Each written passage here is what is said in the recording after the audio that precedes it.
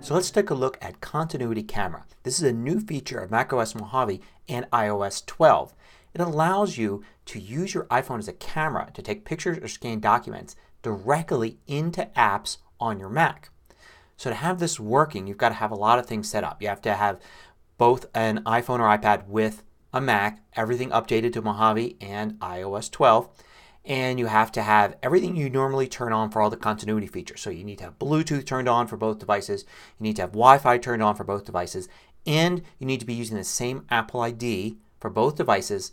Also, you need to be using two-factor authentication for your Apple ID account. It doesn't work if you're still not upgraded to the latest security stuff. So once you have that in place, you're going to see this ability appear in different apps. So for instance, here I am in Preview. I've got the Preview app open and it's looking for a document for me to open. But instead of doing that, I'm going to go to File, and here I see Import from iPhone, and I have Take Photo or Scan Documents. So I'll use Take Photo, and I'm not actually going to do anything on my iPhone. It's going to switch to this mode here that you see where I can take a photo, and it's going to do that just automatically. So now I can take a photo, and once I do I can see Retake or Use Photo. I'll say Use Photo, and then on my Mac I get the photo. So it's that easy. The photo is not saved in my photo library. It's not on my iPhone at all. It just goes directly into the app I was using, in this case Preview. Here's another place you could use it.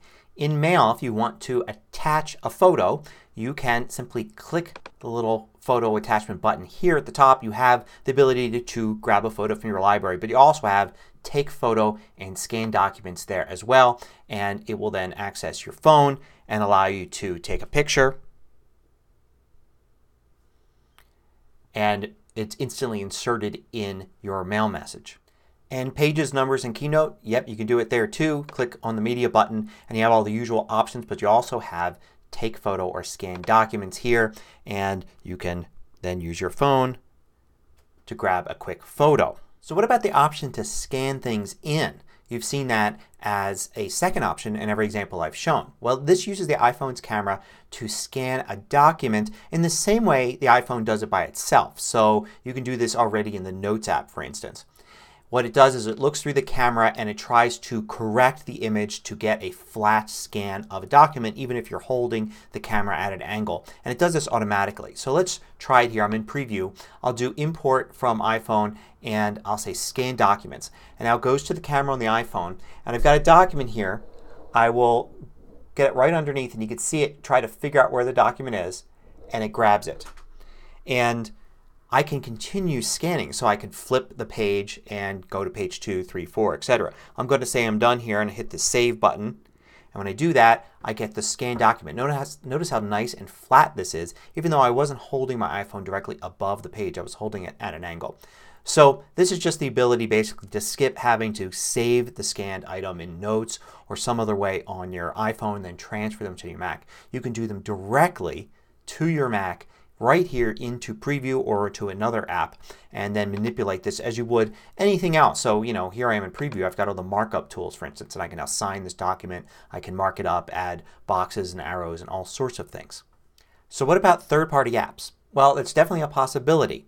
Third-party developers can add this into their Mac apps, and you may see some doing that soon.